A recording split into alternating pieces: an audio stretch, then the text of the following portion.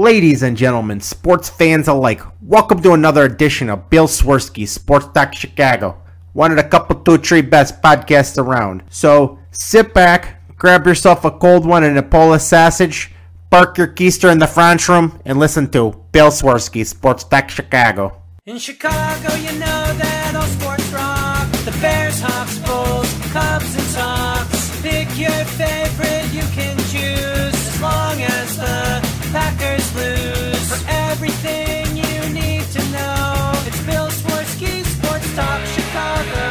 Bill Swerski Sports Talk Chicago. Hey everybody, welcome to another edition of Bill Swerski Sports Talk Chicago. This is your hosts Alex and Sean. On this episode, we have a giant Blackhawks trade. We've got MLB draft and the All-Star break, and we've got a little Bears talk to do. But first, I'd like to thank our sponsor, the Rockford Ice Hog. If you're not familiar with the Rockford Ice Hogs, they're the AHL minor league affiliate of the Chicago Blackhawks. What does that mean for you? You get to see the stars of tomorrow today at family-friendly, affordable prices. Sure, the season's not going on right now, but that shouldn't stop you from heading on over to icehogs.com, getting yourself a hat, shirt, jersey, sign up for season tickets and more. Tell them Swerski Sports sent you. Alex, we are at the All-Star break. The bleeding has stopped for the Chicago Cubs. How are you doing, my friend? I am doing just fine. Just fine. And how are you doing? I can't complain. And I instinctively wanted to start talking baseball first, but we've got a big story that's just breaking that need to talk about. Yeah, I know where you're going with this, and I think you're right. I think we need to talk about it first. Duncan Keith is no longer a Blackhawk. He was flipped to the Edmonton Oilers for a third-round pick and Caleb Jones. And I guess my feelings on it is, he requested the trade to be closer to his family. It's at the end of his career anyway. I still enjoyed him being out on the ice. He wasn't the same player, but I still enjoyed him being out on the ice. I enjoyed him being part of the team. I didn't enjoy still paying the $5-something million a year cap hit, but it's still, we've talked about like Brent Seabrook. There's no 3 cups without Brent Seabrook. There's absolutely no 3 cups without Duncan Keith. Duncan Keith, if you want to name like the very top important players of the Blackhawks dynasty of the early mid-2010s, Duncan Keith is at least third. The only 2 that are probably above him are Taze and Kane. Other than that, it's Duncan Keith. You got a Norris Trophy winner. You got a Conn Smythe winner. You had a guy who was leading ice time every night for over a decade. The guy was just a warrior. I mean, he was a guy that can go out and you can just depend on him all the time. And, even in his later years, like last year, was he great? No. Was he terrible? No. He wasn't as quick. He wasn't as athletic. That's just 10 trillion minutes catching up on you. But he was still a very smart player. And you got to appreciate that. And remember, Duncan Keith was here well before the Blackhawks even got good. He was drafted way back in 2002 in the second round. And he made his debut at the age of 21 in 05-06. So when he came up with the Blackhawks, nobody knew who he was because nobody really paid attention to hockey because old man Wirtz was still in charge.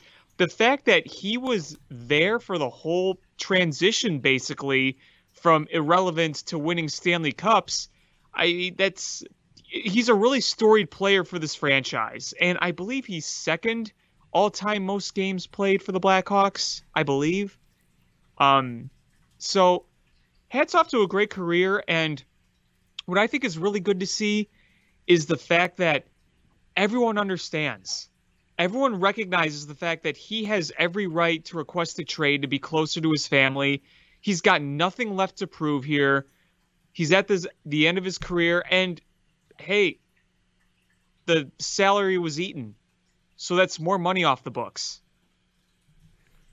Yeah, the fact is, over the last several days, maybe a week, been hearing rumblings that pretty much the only team that was willing to deal to get Duncan Keith was the Edmonton Oilers, who are tired of getting bounced in the first round. And I think it was in The Athletic. It was an actual legitimate outlet that basically said Edmonton has every bit of leverage in these negotiations. And they're like, they should essentially get him for nothing other than a salary dump where they only retain half the salary. So basically, Blackhawks pay half the salary and give them Duncan Keith for nothing in return, or a late pick. And most Edmonton fans seem to agree with that to some varying degree, that there was, but essentially the same premise. Edmonton had all of the leverage. The Blackhawks had no leverage. Right. And Stan walked out of this not retaining any salary, dumping the entire Keith contract, getting a third-round pick, and getting a 24-year-old defenseman out of it. And not only a 24-year-old defenseman, the younger brother of Seth Jones, who has been rumored to be a target for the Blackhawks this offseason. So are they going to try the White Sox strategy of bringing in family members to try to lure a big free agent or trade? I can't remember if Seth Jones is a free agent or they would need to trade him, but Seth Jones has 1 year left on his contract, so they it would would have to be a trade trade. for him. Yeah. Yeah, that's what I thought. But may not be nothing that they got Caleb Jones back, or it could end up being nothing. But all I know is that the Blackhawks did express some interest in bringing in a guy like Seth Jones here.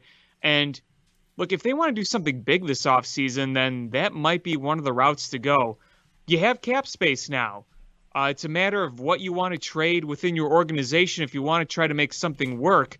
But honestly, I couldn't believe the return. I said, wow, all the salary was eaten, and you got a player back, and you got a draft pick back. Not that the draft pick is anything huge, but still. I mean, when they were trading Duncan Keith, the only thing I was thinking of is, man, it's just, you're going to get some cap relief in return, and that's okay. I was never expecting anything of substance in return, but they got more in return than I figured. Yeah, I'm actually... This is like the third trade ever that Stan has won, and I'm here for it. Yeah, no kidding. It feels good to be the winner of a trade. And so now that this is this is absolutely a win for the Blackhawks, because, all sentiment aside, is we all love Duncan Keith, and if there's any Blackhawks fan that slanders Duncan Keith, he or she doesn't deserve to be a fan of the Blackhawks. Your front lawn will be visited by Sean Hopman on stilts. Let's just say that. After Taco Bell. Oh, God. Oh, God. That's a way to start our show. Oh, God. But, I mean, it's just where the Blackhawks are right now. Duncan Keith doesn't do anything to help us. This is a team that's pretty much rebuilding, and there's no need for a 38-year-old defenseman. So it was a right time. I mean, I'm glad that Duncan Keith requested this trade rather than the Blackhawks try to buy him out or sell him to Seattle or something along those lines. It's kind of worked out good for everybody. I mean, when you think about it. Yeah, I mean, now I'm hoping that he does well with Edmonton, and the Blackhawks have $5+ million extra to spend this offseason.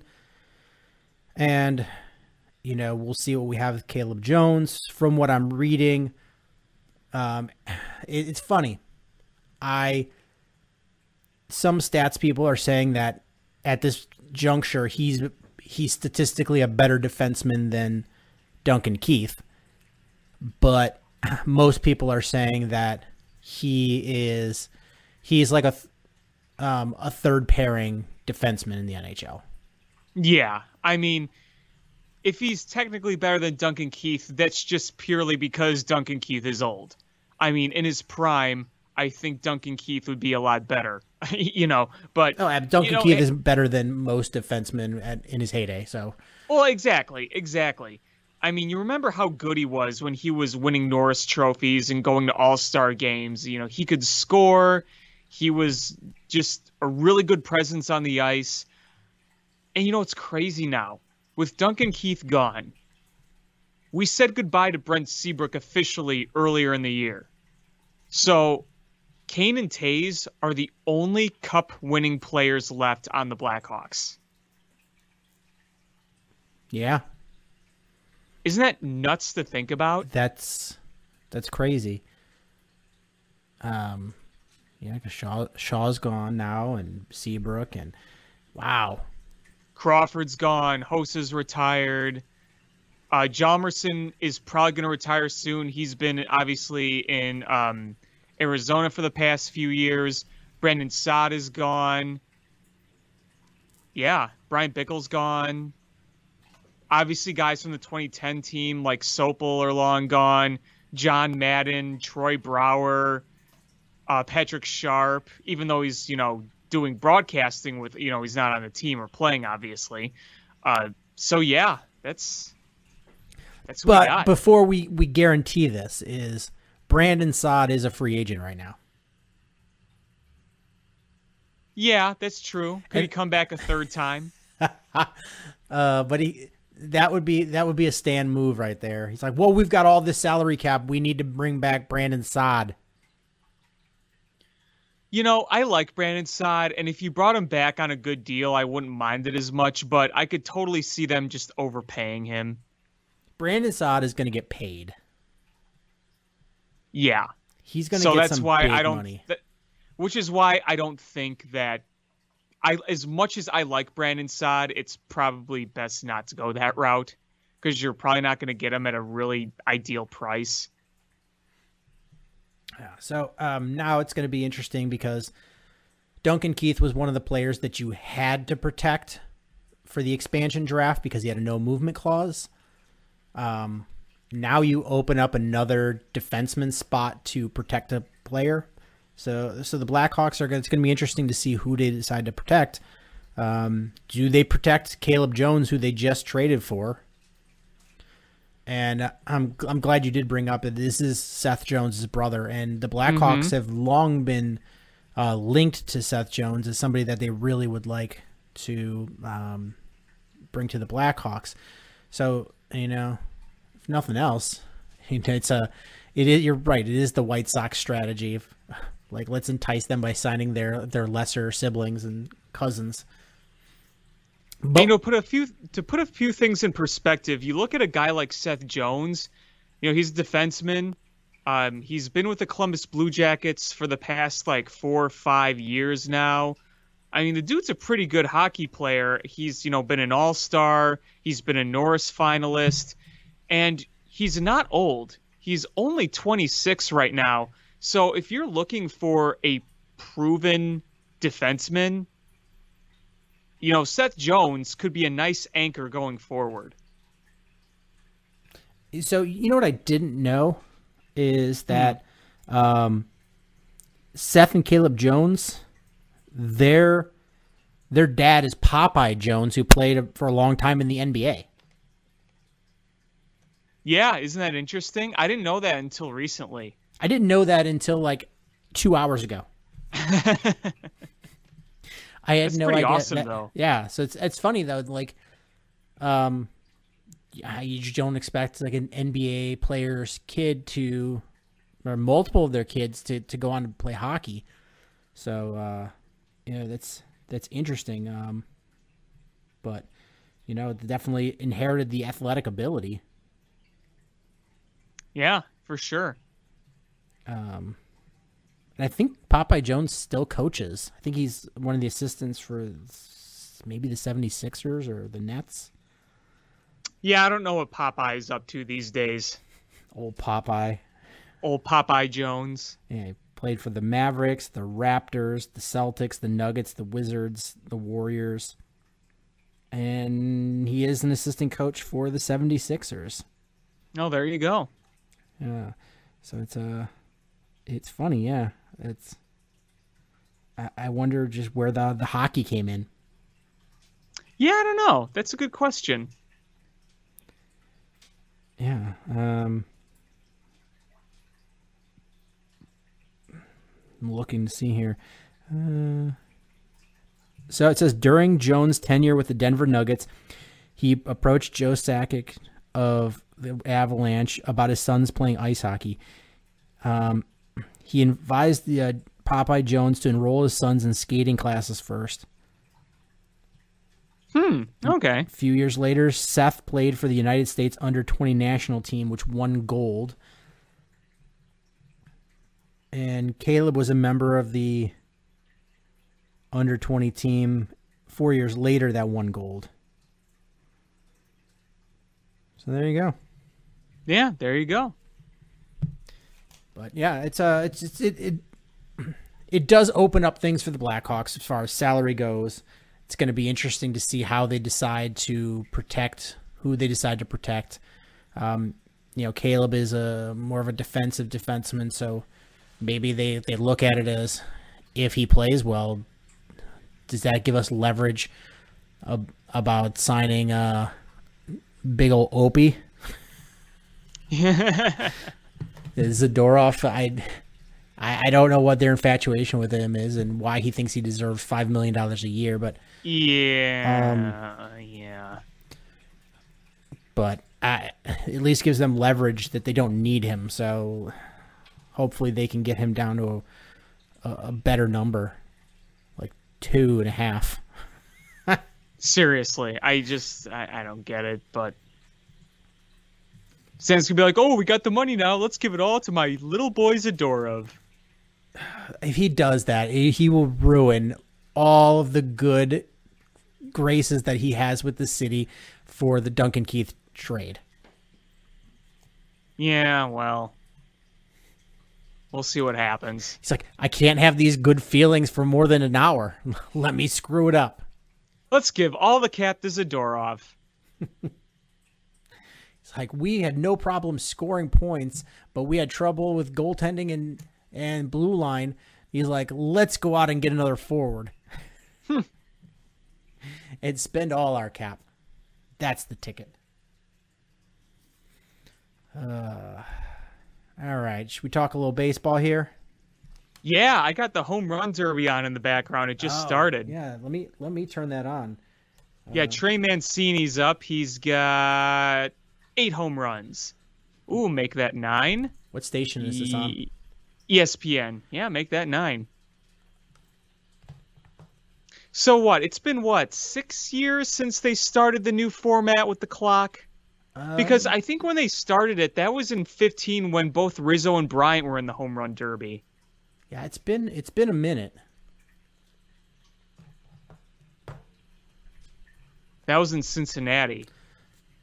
Because, I just grew up with the classic, you have a certain amount of outs, and then when you're on the last out, you have the golden ball. It's changed so much, the format for the home run derby. To me, I don't care. It's fun to just watch guys mash the ball. Well, yeah, I agree. I just find it interesting how, you can win or lose a home run derby now with the time based on just how good the other pitcher is. Because if he's not giving you pitches, there's not much you can do about it. At least in the old format, if the pitches weren't looking good, you didn't have to swing at them, and there was no penalty if you didn't swing at them, where now you're kind of forced to swing at everything because you're at a time limit. But don't you get to pick your pitcher? You do, but you never know how good that pitcher is going to do. They might be nervous. They might not be throwing you exactly what you like. You go out there and you fire your pitcher. Yeah, right. You fire your hand-picked pitcher. Wow, Trey Mancini, he was off to an incredibly slow start. He takes a timeout, and now he hits 19. That's impressive. I am just so excited to watch Shohei Ohtani in this. Yeah, watch. He's going to hit like 3. Yeah, I know. But, I mean, have you seen some of those home runs that Ohtani's hit? Dude, he's like a monster. So is he the first pitcher or first player to ever start a game as a pitcher and compete in the home run derby? Yeah. He's the first player ever to be elected as an all-star as both a hitter and a pitcher. Yeah. He's doing stuff that hasn't been done since Ruth. Like, literally not since Babe Ruth. What is he, at the all-star break, what does he have, like 34 home runs? 33. Okay, so he's got a lot of home runs at the all-star break. And I think they were saying the only other person to reach that mark by the all-star break, an international player, was Sammy. Huh. Yeah, I guess that makes sense. Because, Bonds and McGuire are both American, and, you look at some of the other sluggers, whereas, Ohtani, he's from overseas, and... Well, he's not allowed to be the face of the of Major League Baseball, I learned from Stephen A. Smith. Yeah, what a ridiculous take. Honestly, everyone should embrace what Shohei Ohtani is doing, because nobody alive has seen it. I mean... Anyone who watched Babe Ruth in his early days with the Boston Red Sox when he was pitching and hitting is dead. Everyone who saw it's dead. So nobody alive has seen this. And not only do we have a chance to witness this happen, we're witnessing it in modern times where sports is accessible at the palm of your hand.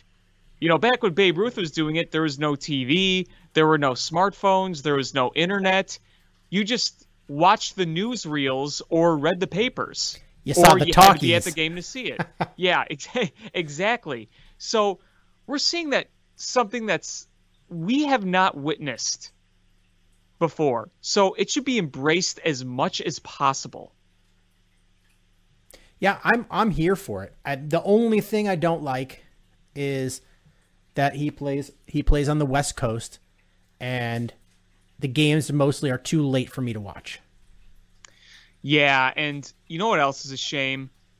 You have a organization with both Mike Trout and Shohei Ohtani, and yet they never win. They're mediocre at best every year. Yeah, no matter who they bring in, it doesn't work out.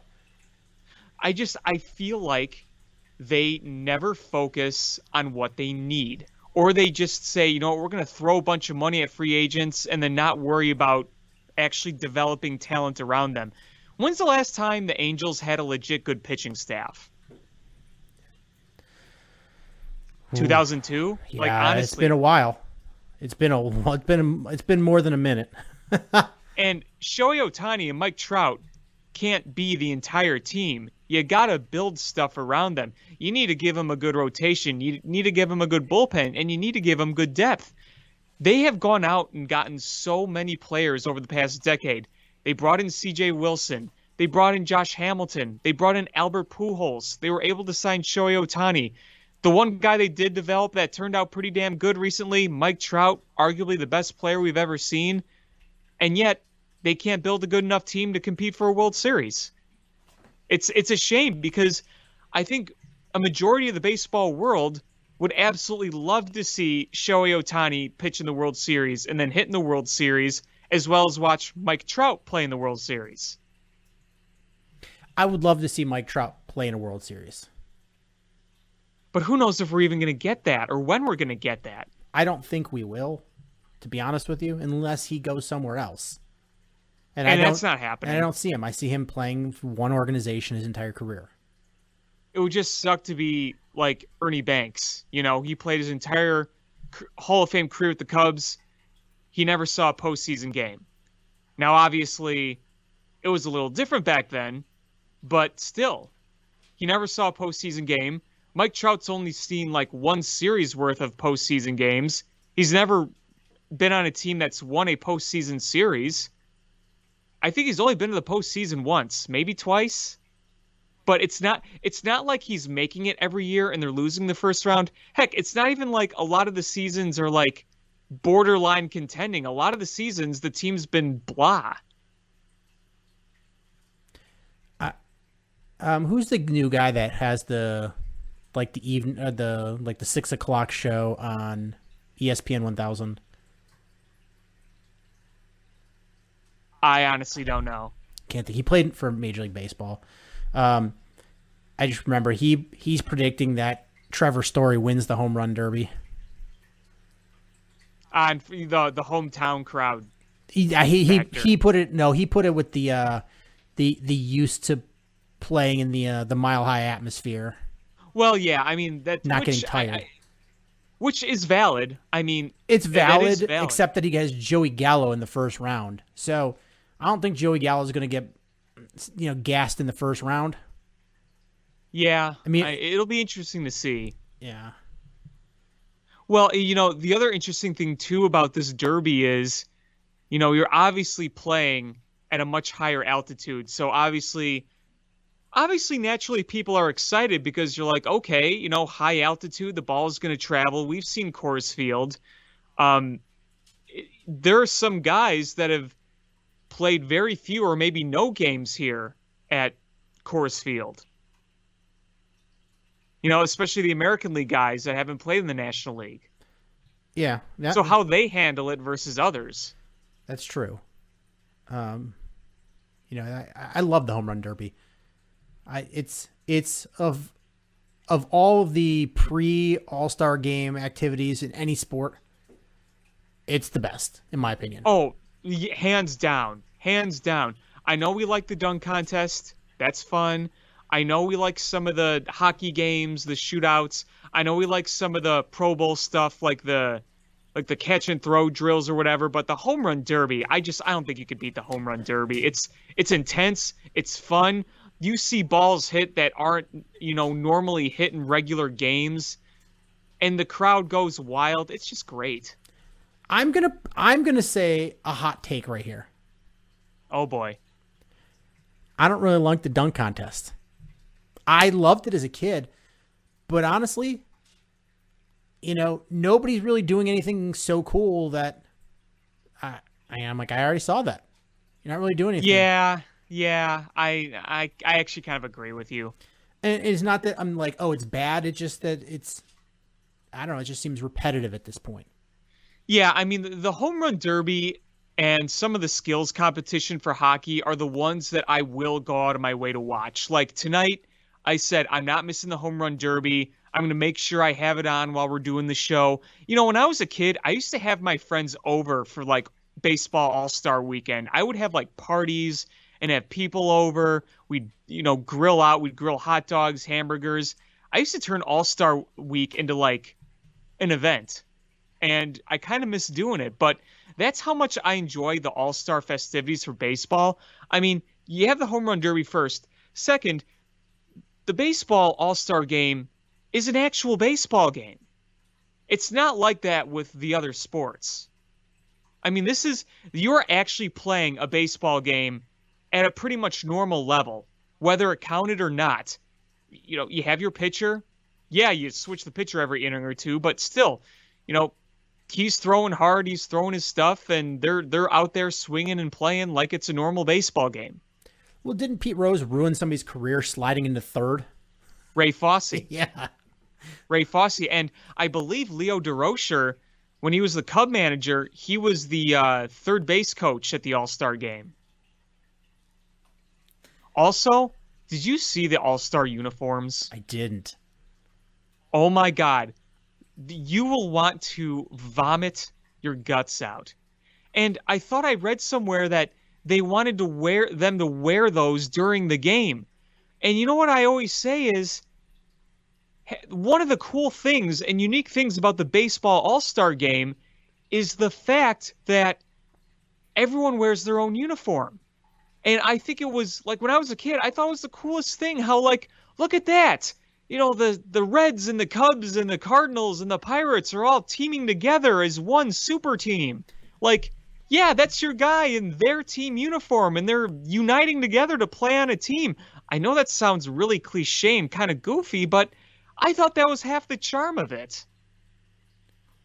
I'm gonna go out on and say that these All-Star Game uniforms, I'm looking at them, they look like, oh man, that guy just took a tumble. They look like MLS uniforms. They look like women's pro soccer uniforms. Like that's not baseball All-Star uniforms. Sorry. No. Wow, Trey Mancini, lower seed upset, wins 24-23 at the buzzer.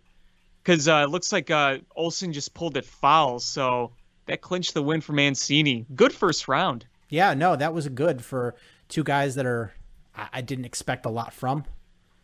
I know. And you had a dude take a tumble. Well, good for Trey Mancini, because if you remember, last year he had cancer. Yeah. I'm rooting for him. I got a soft spot for the Orioles, and soft spot for people with a good story like that. So he's the guy I'm rooting for, and I don't think. I mean, there's probably about a snowball's chance in hell he wins it all, but I'm rooting for him. If he at least goes on a nice run here, that would be really amazing. Yeah. But let's start here with the White Sox. Okay. We got a few things going on here. We got a team that's coasting in their division. I mean, they've won this division already. Let's be real. Yeah. The only thing now is can they play well enough to get home field advantage in the playoffs? Well, and I think they're going to go for it. I don't think they're going to take their foot off the gas. They're not going to try. And, say what you want about Tony La Russa, but I don't think he's going to accept taking the foot off the gas. I think he's going to try to keep them motivated, keep playing. And especially if you bring in some reinforcements, if you make a trade or two, if you end up bringing in, let's say an Eduardo Escobar, or, you bring in some veteran depth to help you along the way, they're not going to take their foot off the gas. I can guarantee that. I think they're determined enough to keep that going. The thing is, though, will they actually go out and make a trade? I mean, I feel like even if they're coasting, they have to for the sake of the playoffs, because that's a whole different beast. You have to have reliable depth there. I know Eloy Jimenez has begun his rehab, so you expect to get him back. Yasmani Grandal is going to miss some time. You're still working on getting Robert back. So there are guys to bring back, and, you hope you have some of them for the postseason. You should have most of them outside of Nick Madrigal, but I still think it'd be wise to go out and get somebody or two. Even if you're going to win the division hands down, you got to think about what's beyond that. But here's the thing, is academically, everybody knows that the White Sox need to be buyers and they need to improve. But we all knew that going into the season, that they've got a great lineup. They need to add depth / bulletproof this lineup for just a situation like this. And they didn't do it. So, with how cheap this organization is there a possibility that they look at Eloy Jimenez and Luis Robert coming back as their reinforcements and don't bolster this? I don't see them doing nothing. I think they're going to get somebody, even if it's not necessarily a huge name. I mean, Eduardo Escobar, he's a guy that isn't a huge name, but can contribute. And I don't think he's going to cost all that much. At least I don't think. But I don't know. I think they're going to go out and get somebody. Even if it's not that big, they're not just going to stand pat. There's no way. I mean, what does Eduardo Escobar bring to this team? A little more pop. little bit. I mean, he's got a 780 OPS, which is okay. I don't know. He's like a 250 hitter. I don't know. I don't think he's anything that special. I wish they would actually try to bring in somebody that can make a difference. Like Trevor Story, the guy batting right now. Like Trevor Story. Or, I mean, there's two guys on the Cubs I think would really fit well. We'll deal with this later, but I'm just saying is if you could pry Chris Bryant away, move Yohan Moncada to second, and that adds some big pop to your bat. If you bring in a Javi Baez, he could go over there and play superstar level second base and bring some pop to your lineup.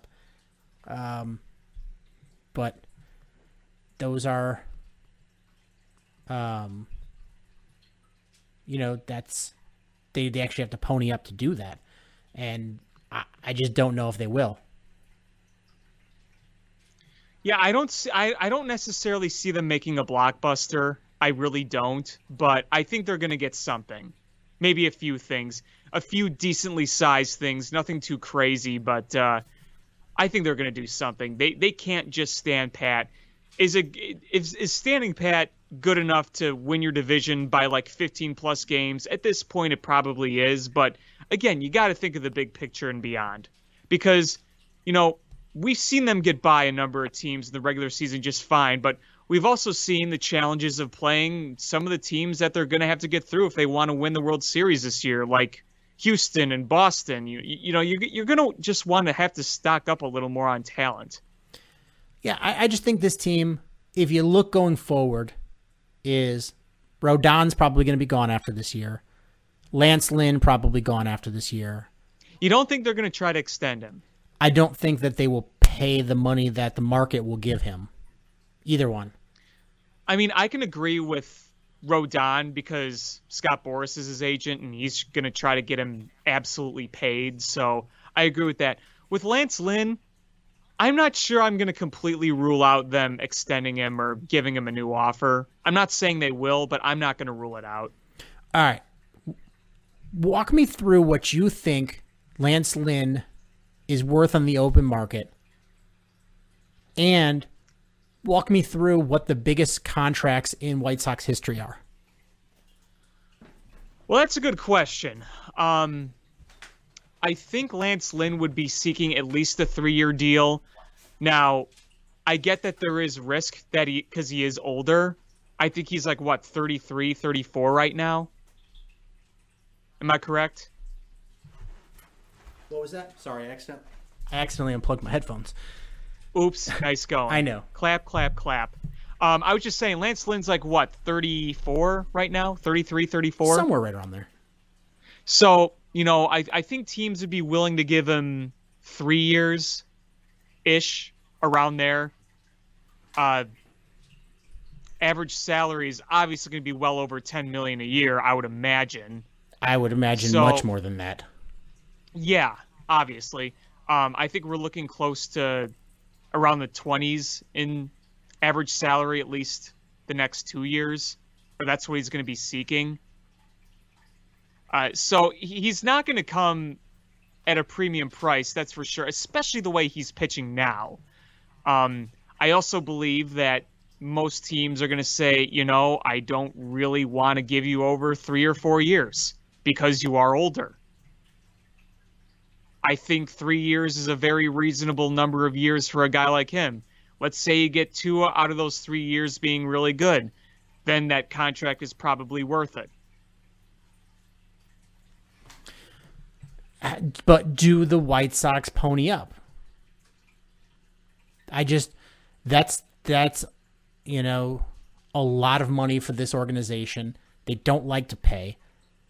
But they're gonna. I feel like they're gonna have to pay some money this coming offseason if they want to stay in this. I get it. They've developed a lot of talent. They've built a core that can win multiple championships over the next few years. But you're still gonna need to fill those holes somehow. Unless they go just another route. They sign, or bring in somebody younger, whether it's a trade, whether it's a signing, I don't know. But Lance Lynn seems to fit in pretty well here. And, especially with Tony La Russa being around, does that kind of entice him to want to stay even more? Let's see. I'm looking at the White Sox 40-man roster. So they'll have Dylan Cease as a starter. Mm-hmm. They might try to tell us that Garrett Crochet is going to be a starter. They'll have Lucas Giolito. They'll have Dallas Keuchel. They'll have Michael Kopech. Keuchel's one more year, correct, after this? I believe so.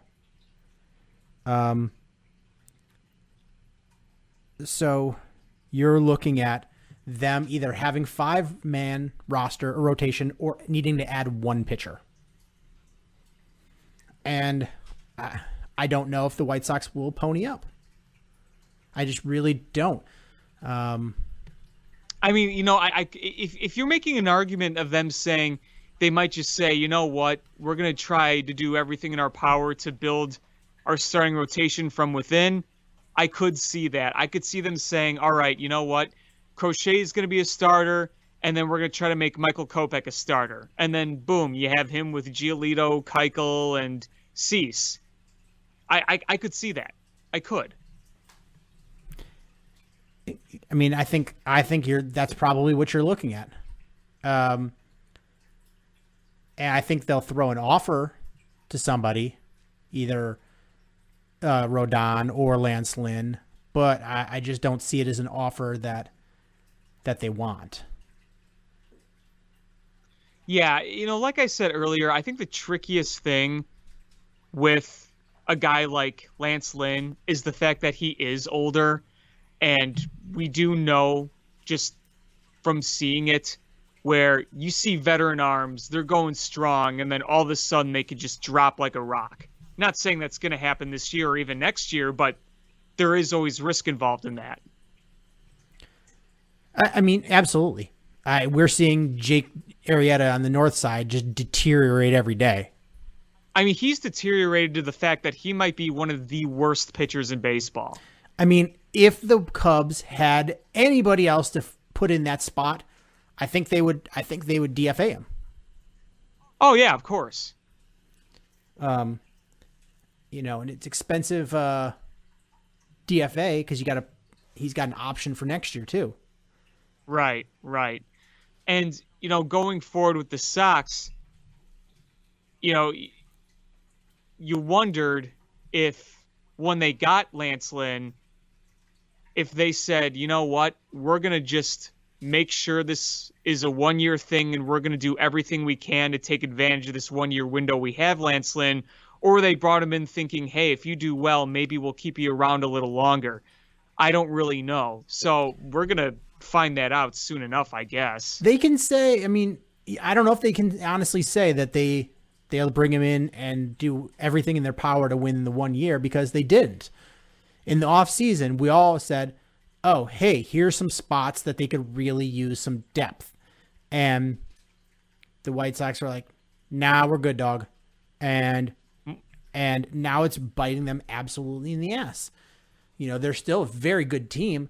Just imagine if, the absolute catastrophic injuries they've had, if they had depth, better depth, or they just didn't have those, holes in the lineup. You had some better depth. Look at the guys that they've played in the outfield. They'd be up 25 games probably. Okay, that's a little extreme, but they'd be up a lot more. I mean, again, the division race doesn't matter. The division race is over. It's been over since the beginning. But yeah, you hope that you can at least get most of your core back and healthy before the postseason, because you can't get away with putting Jake Lamb and Goodwin out there come October. Well, I mean, just looking at their injury report right now.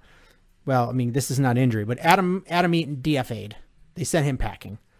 Which is good because he was garbage. He was hot garbage. Aaron Bummer's on the 10-day with a hamstring. Yasmani Grandal had a knee surgery. He's out probably 6 weeks. You've got Evan Marshall, TBD with a forearm. Jake Lamb, TBD with a quad injury. Eloy Jimenez with the pec injury. He is probably in early August will be back. Luis Robert, TBD with that hip flexor, but it's looking like probably August-ish for him too.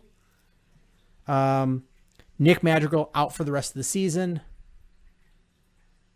And you have a ton of injuries, like key injuries to your team. It's a lot of injuries, yeah. It is a lot of injuries. I mean, when you lose 3 starters, 3 key starters, that's just tough. It's absolutely tough. And they need to put guys in there. Sure, we know that Yasmani Grandal is coming back. But here's the thing. A lot can happen in those 6 weeks. And you don't have a good backup catcher. I think Chirinos, like the Cubs have, will be a good fit. That's the kind of guy you would want. So they can hold down the fort for you for a few weeks. But be able to step back when Grandal comes back. You still got a while left before Robert and Jimenez come back. You could still use depth at those positions because even when they come back, are those guys going to be playing every day, or are you going to take it easy on them? Because they're right. They're going to have to work their way back. Well, it's when you mention that and you just, you bring up the idea of crosstown trades.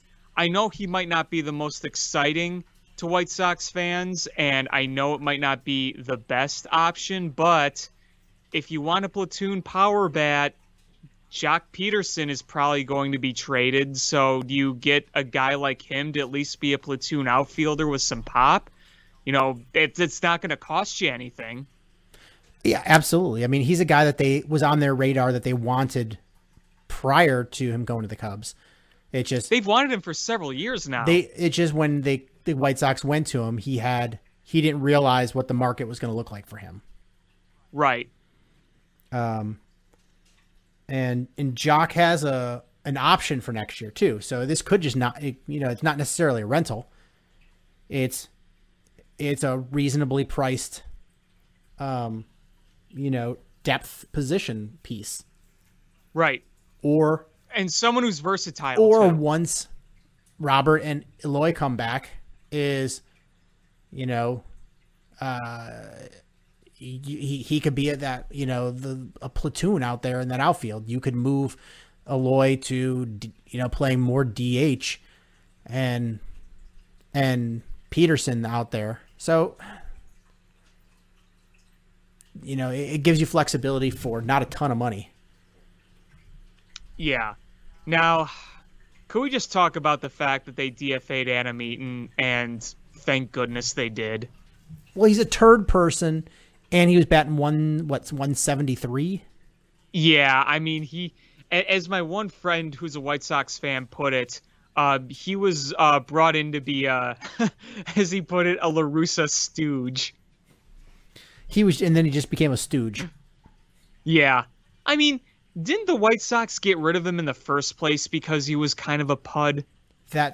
He's a turd Ferguson, and they got rid of him, and then they bring him back because they were desperate, and he's still a turd Ferguson, and he's not even playing well. So, good. DFA'd, and,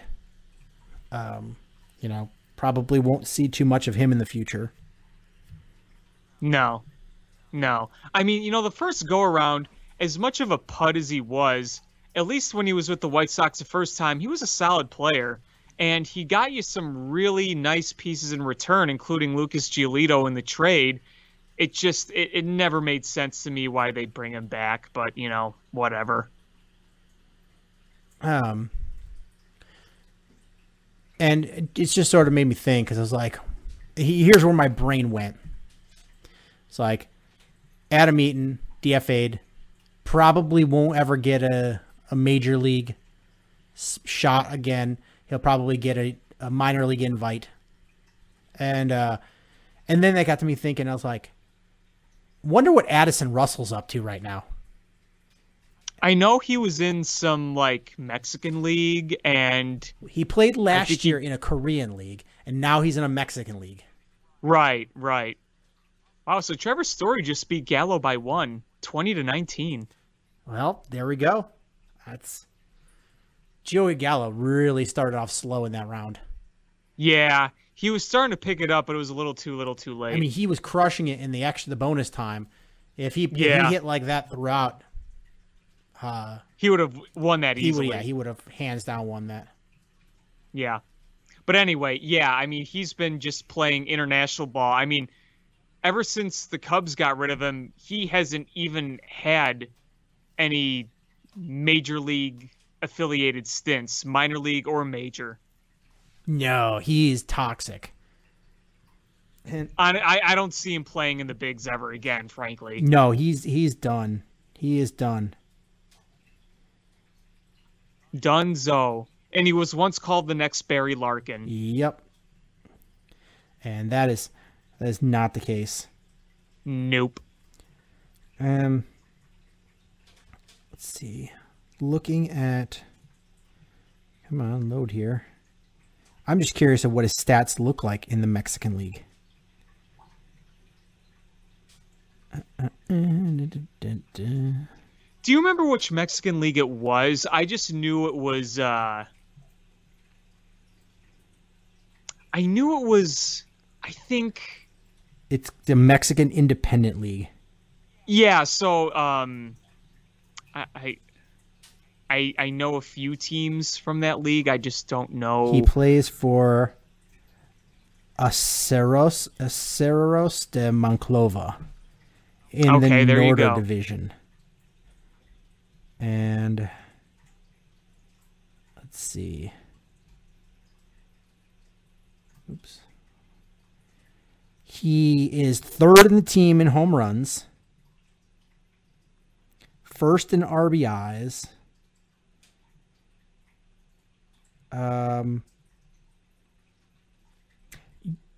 He is batting .304, which is 1, 2, 3, 4, 5, 6, 7, 8. Eighth on the team. Third on the team is Dwight Smith Jr. No kidding. Son of former Cub great Dwight Smith. Yeah. Let's see. What's OPS? Addison Russell has an 870 OPS, while Dwight Smith Jr. has over 1,000 OPS. And he still has an infinity turd factor. Yeah, so he's not even that good on a team in the Mexican League. So, yeah, Barry Larkin, he is not. No, not Barry Larkin. Let's see, what else with the White Sox? Yeah, I don't see them making big splash, honestly, with the trades. Maybe they bring in a guy of Escobar's caliber. I don't think they just bring in anything big. I honestly think that they're going to say, well, the guys that we have coming back healthy are going to be our improvements. But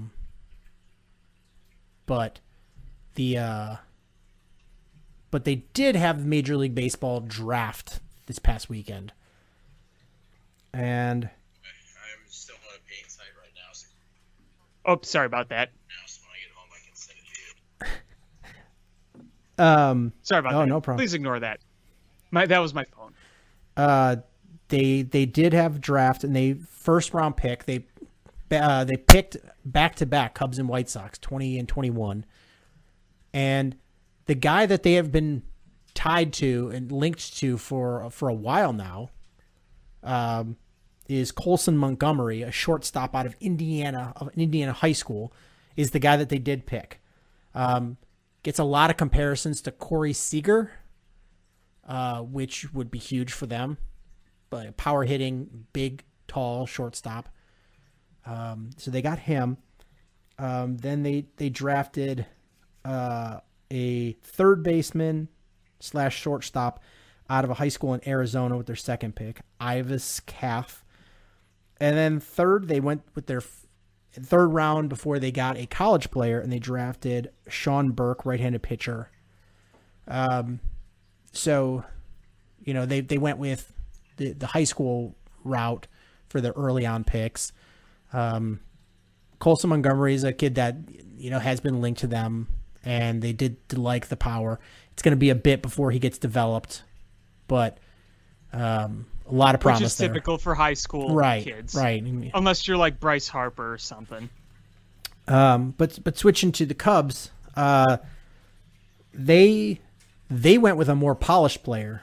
So they drafted with their first pick what most people are saying is the best left-handed pitcher in the draft, is Jordan Wicks, who's a guy that they did not expect to be anywhere near their slot when they picked.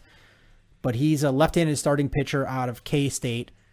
So, you add it to the list of Rowan Wick, Brad Wick, Jordan Wicks, and but the guy throws a 95-mile-an-hour left-handed pitch with a terrific curveball.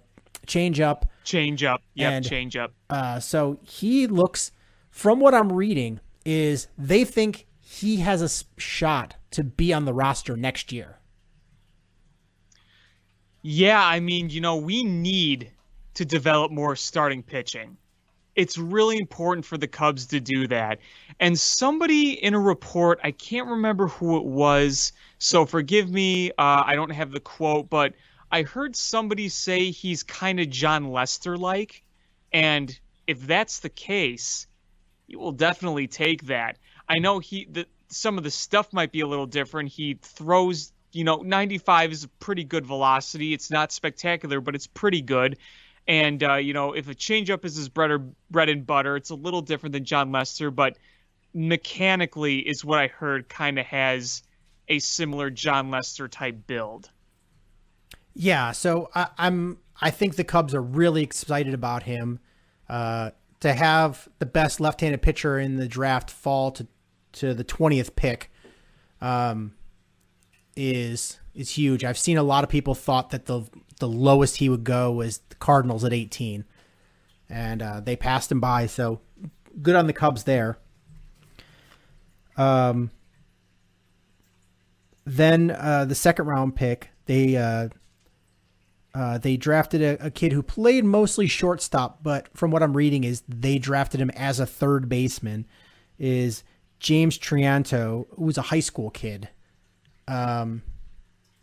So they felt like they have a big pipeline of shortstop, so they want to develop a third baseman. So that's where they're planning to play him.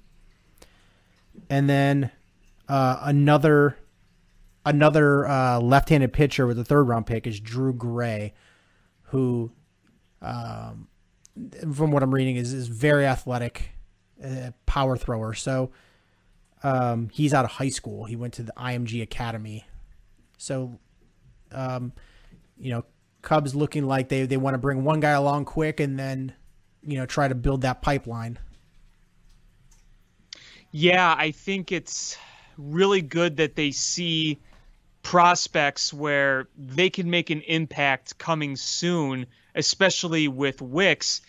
And that kind of reflects what Jed Hoyer said last week, because it's really important to kind of look at the timeline here and kind of start to figure things out, because 2021 is over. It's out the window. It's time for rebuild time. Now, what Jed Hoyer said last week, and I wrote about this for Cubby's Crib, that article is coming out soon on Fansided. Looking at his quotes, he was on with Lawrence Holmes, the 670 to the Score, and he basically said that he plans to turn this around fairly fast. He feels that he already has some of the building blocks to build around, whereas he said in 2012, they didn't have those building blocks, so that obviously took a little longer, and he says there's no reason to take nearly as long as it did under the Epstein regime when they didn't really have much, where now he feels like the organization has the building blocks. So this could include their top prospects. This could include maybe a core piece. That question is going to be answered soon come the trade deadline, who stays, who goes.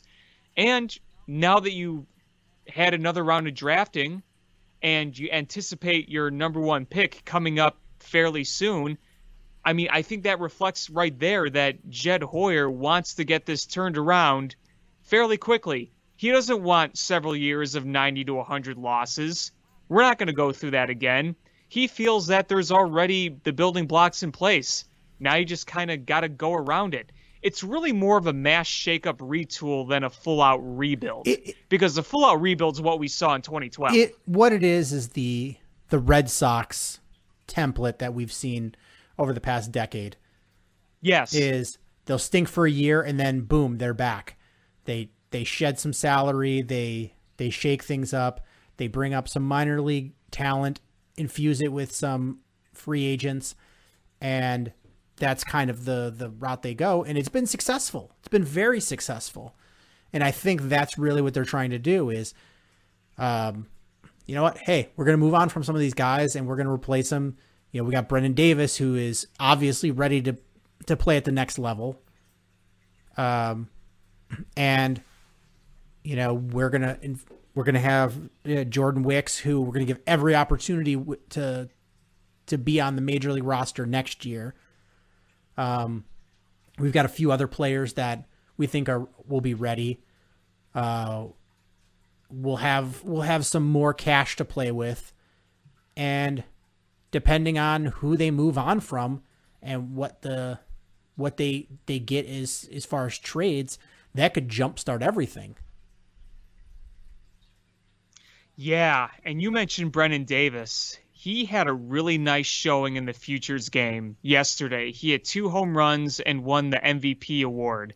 And Brennan Davis, you know, he got off to a slow start this year, but he has been absolutely raking recently. And you can attribute the slow start basically to the fact that you didn't have a minor league season last year.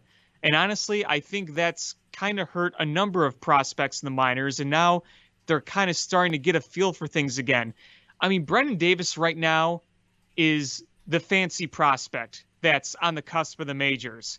The other big fancy guy that's starting to catch people's eye is the young Christian Hernandez, but he's 3-4 years away. If you're looking more short-term, Brennan Davis is that 5-tool guy that is getting more and more attention by the day.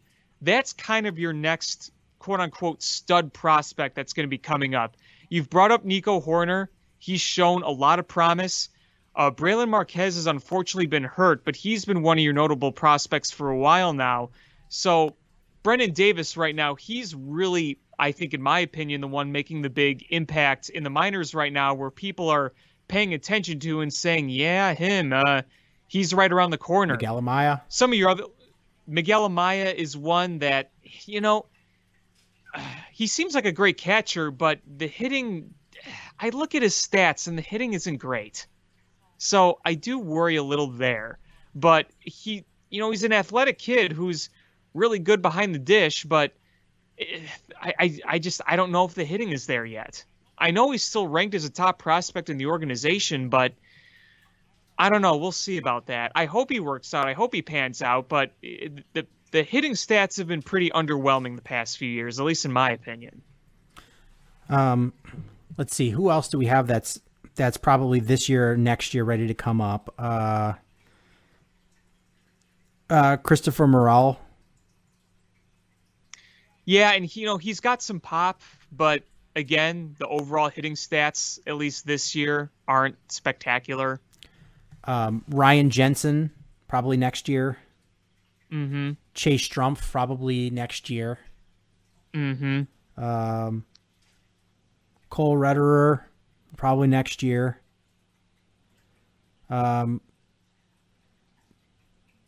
Riley Thompson. Now we're starting to get down the list a little bit. We're going to see. I don't know if Justin Steele came up already or if he's coming up. He did. Okay. Remember, he was a reliever for a bit, and he did really well, and then he got hurt. But now he's stretching out to be a starter, Right. which I like to see. And it sounds like his first start in the minors went really well.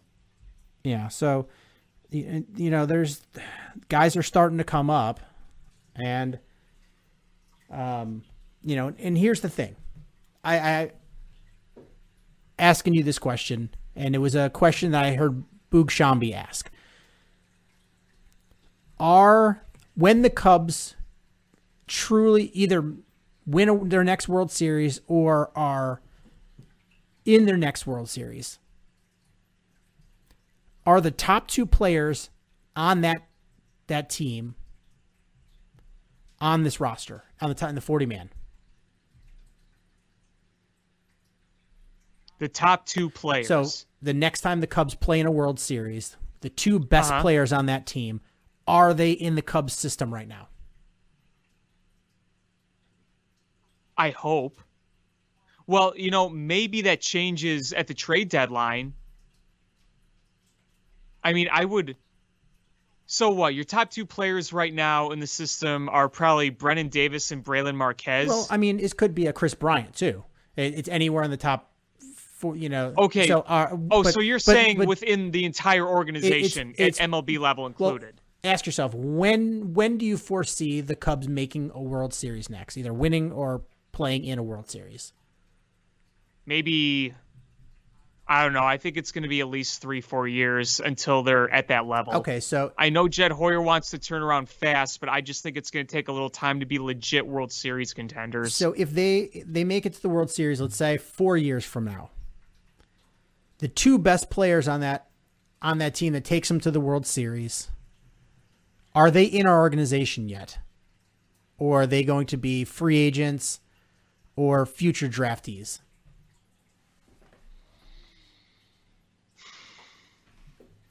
And nobody knows. It's a complete guess. I don't know. I'd like to say yes. I really would like to say yes. But again, I'm curious to see what happens after the trade deadline. Because who knows? If they trade Kimbrel, maybe they get some stud prospects that are close to the majors, and they could end up being your future top guys. Because I don't see Chris Bryant coming back. I really don't. No, I don't either. I think Baez could come back, and if Rizzo does come back, I'm not sure for how long, because again he's declining, and that back is more and more of an issue, and I see that bat speed slowing down. Look how many more strikeouts he's had lately. Right, and he's at that point where he feels like, well, I gave a team friendly deal, now I want to cash in. And the Cubs are like, nah, we're going to pay you market value. And I think they're going to let him go to free agency and see how that goes. Because I think it's going to be a wake-up call is who's going to pay top dollar for Anthony Rizzo. It's not a knock. It's just where baseball is right now and where he is in his career. Yeah, I mean, look, when you get older and you have injuries, what are you going to do about that, man? I mean, that's tough. It's not anything based on skill, but I mean, it's got to be hard if you have a bad back to have quicker bat speed and swing for power, right? Especially with Rizzo's swing. We've seen him take some very violent hacks, and that can affect your back. Right. So I honestly, if the Cubs are going to walk away from Rizzo and Bryant, I don't want to re-sign Javi, to be honest with you. Yeah, his bat is going to age real bad. It's already kind of aging bad. He could still hit it out of the ballpark. He could still drive in runs, but man, does he whiff a lot. He's a good player that's very flawed. Yeah, and if he played in the 80s, in the early 90s, we would have looked at him a lot differently than today. Sure. And he does hit a lot of home runs. and he's a big draw. I mean, when we went to the game, I probably saw more Baez jerseys than any other Cub, probably by a good margin. Very popular, but you can't give that guy $25 million. And I mean, unless it's like a 3-year 75, you're like, all right, well, that sucks, but that's you can't have that guy for a long-term deal. Yeah, I'm kind of torn on it because I do agree with you on a lot of those fronts. At the same time, I would hate to like let him go and then he goes somewhere else and he plays out of his mind again like he did in 2017, 2018, 2019. I feel like one person from this core has to stay. That's how I see it. And remember, we talk about Baez, Bryant, and Rizzo, but you got to remember that part of that core also contains Wilson Contreras. You can't forget about him. He's got one more year on his contract. And I get that, but you might, what if you're tempted to say, you know what, if, you're at the deadline and the fact that he's got another year of control ups his value and you might be able to swing something good because of that. Maybe that changes your outlook on things. I mean, yeah, that's a definite possibility. Okay, so the core four, you had to pick one to stick around. Who would it be? Regardless of price, of years, just based on pure talent and what they bring, who would it be? For me, it's easy. For me, at this point, it's Chris Bryant. Yes. If you would have asked me a few years ago, I would have said Anthony Rizzo. I would have said Anthony Rizzo hands down, no question. But Bryant, we've seen when he's healthy, can still play at an all-star / MVP level. We were worried about that a few years ago when Bryant kept getting injured. And Anthony Rizzo a few years ago was still in his prime and was still a well-rounded baseball player that was very well-balanced.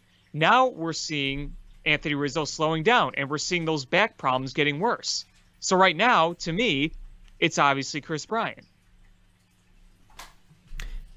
Yeah, obviously. I mean, so of the four, I rank them like this.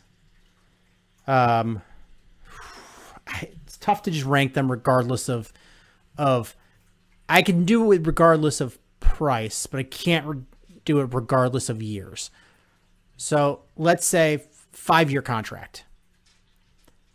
I'm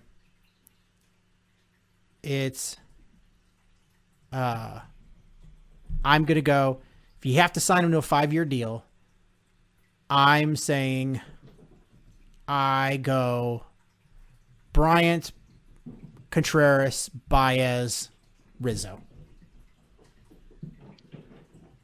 Yeah, I kind of feel the same way. And again, if you would have told me this 2 years ago even, and you heard Rizzo dead last, I would have said, what are you, nuts? But again, circumstances have changed here. I would definitely put Bryant first, and I'd probably put Contreras second. Because remember with Contreras, he is versatile. Remember in 2016 when he played the outfield, and he can play first base? And you can almost say, you know what, if you don't want to be a catcher forever, you can move him around. I mean, here's the thing about Anthony Rizzo. He is only a first baseman. Only a first baseman. Chris Bryant has played virtually everywhere this year. Baez can play short or second base. Heck, even if you maybe even want to play him at first, he could probably play there. Or third. And Wilson Contreras, you could play him at first. You could play him in the outfield. You play him a catcher. Anthony Rizzo, unless he's pitching in a blowout game as a joke, he's only a first baseman or a DH. For what it's worth, Wilson Contreras in the minors did play second and third as well. I'm not saying you do that in the majors, but you can definitely move that guy to first or corner outfield spot. Sure, absolutely. He might be a nice corner outfield spot because He is athletic, and he's got a Yes, he is. powerful arm. Mm-hmm. That honestly, that might make him more worthwhile to keep around, because, all right, when you bring up a Miguel Amaya, that he's not necessarily blocking him. You can move Wilson Contreras, who's got a much better bat, to a corner outfield spot or first base where you're going to preserve him for longer. Right. He's probably not going to be happy about it, but it's probably a good move for your team. Absolutely. Now, another thing that I think is a big factor in all this, and I might have said this on this show again, but I'll say it again regardless. Things I think would be different with Anthony Rizzo had the NL implemented the DH permanently. Because I feel like it's easier to justify keeping a guy like Rizzo around longer if he can DH. If he's not in the field putting the stress on his back every day and you can DH him, I think that changes things a lot with him. I don't know what your feelings are, but that's the way I feel. Yeah, it does. It changes a lot of things. But from what I'm reading, is it probably is not coming back anytime soon. So Yeah, exactly. You look at him as, he's got to play first base, and he's still a good first baseman, but he's not. His back is going to get worse from playing first base. Right, exactly. So I mean, here's the thing: is Jed basically said that they're going to be sellers. And, you've got a lot of things to do. And I'm fine shaking things up now. And you got a half a season to figure some things out. Sure, you're going to suck. You're going to lose a lot of baseball games. But you know what? Is part ways with guys. Bring some guys up. Give them a little experience. Better than spring training. So you actually get real experience.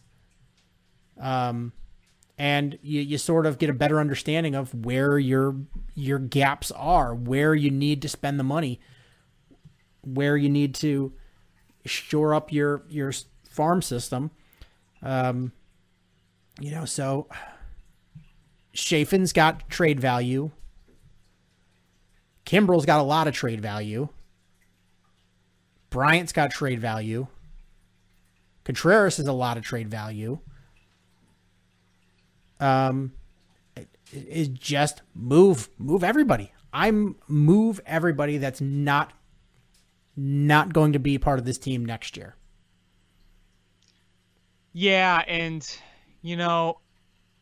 there's also that dream out there where you say, why don't you trade some of these guys, and if you really want to keep them in the future, re-sign them. But I don't think that's going to work with Chris Bryant, just considering who his agent is and honestly, how his. Honestly, I think it is the easiest to sign Chris Bryant afterwards. You think? Because it's blind, and as far as Scott Boras goes, he's colorblind to the team. It's who's going to pay him the most money. And if the Cubs are like, you know what, we want him back, we got a haul for him. He helped the team, go deep in the postseason. Now we're going to go, here's opening the checkbook, and he comes right back. That's kind of it. It's fair. Chris Bryant signed with Scott Boras for a reason, and it's to get paid. It's not, well, I'm mad at the Cubs because of the service time manipulation.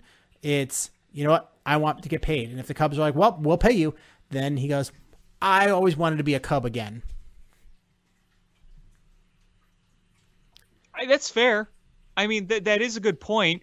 I can't help but wonder if the Rizzo camp is a little strained in their relationships with the Cubs after last offseason. I would imagine so. And I would say, if of the four core, if you were to trade Anthony Rizzo, which I don't see happening, I don't know who's giving up anything for him. But if you were to trade him and then try to bring him back, no, he'd have hard feelings and you wouldn't be able to do that. Chris Bryant he hired a mercenary, and if they were like, all right, our best offer is $30 million a year for 8 years. And you're like, all right, we'll give you 8 years, $32 million. Well, he's a Cub. Yeah, I mean, I can't necessarily disagree with that. I'm just not sure the Ricketts are going to shell out enough money. That is another story, though. Right. Because that would be if they didn't trade him and they said, we want to keep you because we want you here long term. What they do by trade deadline does not matter to the future of whether Chris Bryant plays for you next year or not, because it's whoever pays him the most in the offseason is who he's going to play for next year. Right. And so, some other guys, I think Wilson Contreras probably, he's got 2 years left, but if you were to try to re-sign him, I don't think so. He's a hot-headed guy. Javi Baez, emotional guy. Anthony Rizzo, I think it is a little bit of a strained relationship, and I understand both sides in the Anthony Rizzo situation because look, he's like, well, I gave a hometown discount so we could afford to get these other guys and win the World Series. Now I want to be paid. And they're going to be like, why are we going to pay the guys on the wrong side of 30 with a back injury that can only play first base, and that's numbers have dropped pretty well. Like, this does not bode well for us in the long term. So why would we bring you back? And and I don't think they're saying no. I think what they're saying is, you know what? Why don't you test the market and then come back to us and then we'll discuss. Because I think Anthony Rizzo is I understand his sentiment, but his sentiment is based on emotion, and this is a business. He needs to go out there and get the wake-up call of what his market value is, and then come back to the Cubs with his tail tucked a little bit. Well, here's the thing, too. He's had the opportunity to prove that he's worth the money he wants, and he's putting up not bad numbers, but they're not spectacular. I mean, right now he's batting .247, a .342 on base, pretty good, .429 slugging, not bad, .771 OPS, it's above average, not spectacular, it's above average, 10 home runs, 33 ribbies. Is that worth something? Yes. Is it worth $100 million plus with his age and his back? Nope. No. And the year before that, batted .222, .342, .414, .755. Again, the slugging and the OPS and the OBP was above average, but it was just above average. It wasn't spectacular. If he was putting up like 2019 numbers where he hit 293, 405, slugged over 500, had an OPS above 900, then yeah, he is worth that money. But he hasn't done that in 2 years. And here's the thing. And he's only getting older and his back is getting worse. Are his numbers bad? No, but compare them to his career averages. So batting average, he's batting .247. He's like a .270 career hitter. So he's like, he's a good 20 some points lower than his career batting average. On base percentage, he's 30 points lower. His slugging, he's 50 points down. So that brings on his OPS. He's at 80 points lower than his career OPS. His walks are down. His strikeouts are up. And not significantly, but those things start to creep up. Is his strikeout percentage in 2018 was 12%, then 14%, then 15.6%, then 16.6%. His walk rate went from 0.88 to 0.83 to 0.74 to 0.58. So he's walking less. And I'm sure if you go look at the WAR is going to be the same. You're going to see a dip every year. And that's That's not what you need to see in a player that's a free agent that you're trying to bring back. Yeah, here we go. So since 2014, here's his WAR: 5.3, 5.2, 4.9, 4.1, 2.9, 4, 1.1, and then this year is 0.7. That's a big drop. It is a big drop. It's very significant. So I don't know how you justify giving that guy big money. And I think the Cubs are doing it the right way. They're like, you know what? Here, listen, we want to bring you back, but is go out there, see what the market value is for you, and then come back and we'll talk. And I think that's fair. It's not saying, nope, get the hell out of here, but it's also going, hey, if somebody's willing to pay you the $25 million a year, then go take it. It's more, it's a business operation is what it is. I mean, let's just be real. Let's see. Jock Peterson, if you can flip him. Otherwise, you got an option for him next year. And I don't know how you bring him back. I think they'll flip him, even if it's just for pennies.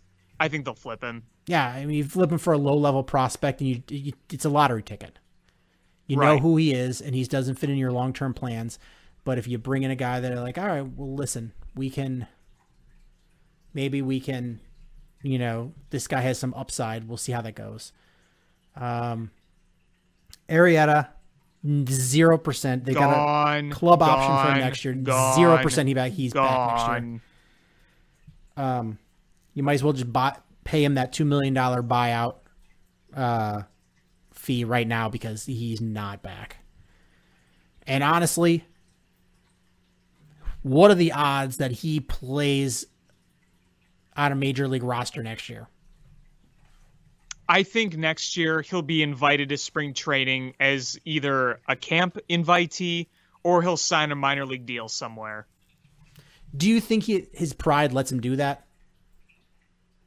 If it's the only way to get him a job, yes. He's got enough money, though. He's not going to quit the game, though. He's not going to stop playing. Yeah, but is he going to play in the minors? Or is he going to take the invite and then take free agency if he doesn't get into the camp or into on a team? I don't see him riding a bus. I don't know. I don't know. He's got an ego. I don't know if he's that egotistical, but maybe I'm wrong. I don't know. I know he thinks he's still good, and he's clearly not. So we'll see, I guess. I mean, the guy's earned $100 million in his career. It's a lot of money. Yeah.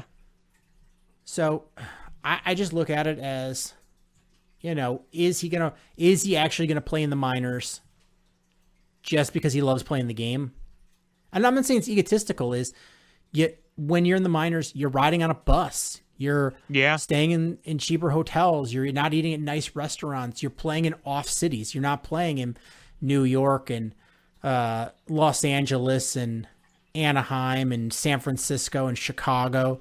You're playing in, Albuquerque and Saskatoon and all kinds of, oddball places. Like you're living in Iowa or wherever. That's the reality. So is that what he wants to do with $100 million?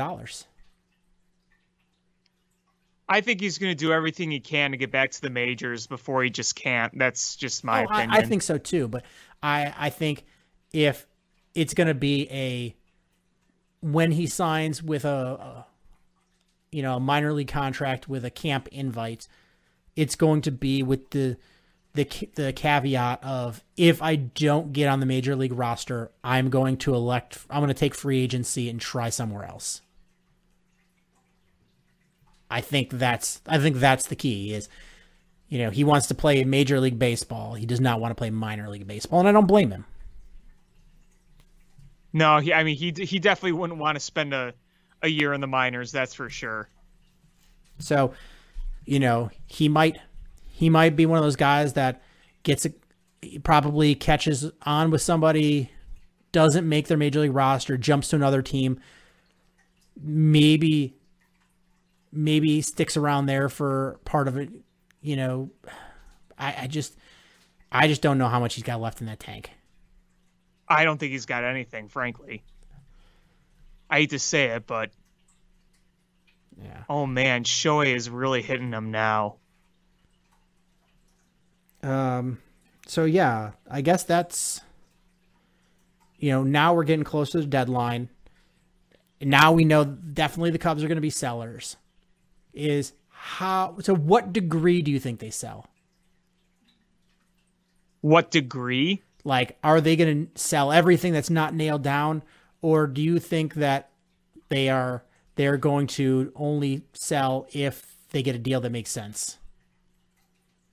Yeah, I don't see them selling just to sell. I think they're going to try to get the best deals they can.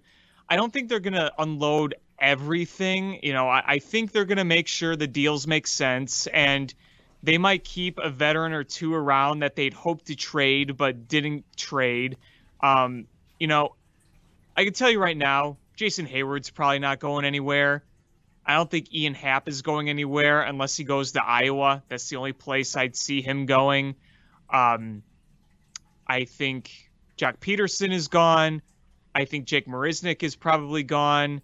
I think that, Craig Kimbrell is pretty much a guaranteed gone at this point. Really, it's a matter of who they trade on the core that I think is the big mystery, because you can point to pretty much everybody else and say, yeah, they're probably gone. If they're just a veteran supporting piece. In terms of the rotation, Zach Davies might be flipped for a coupon. And that's really about it. I don't know how much of their starting rotation that they're going to get rid of just because they don't have replacements. So they just need somebody to go out there and pitch. So I don't know if I see anybody from the unless it's they trade in the package, they get another throw-in starter, like a downgrade. Right. That's the only way I could see that, because they just don't have the more arms. So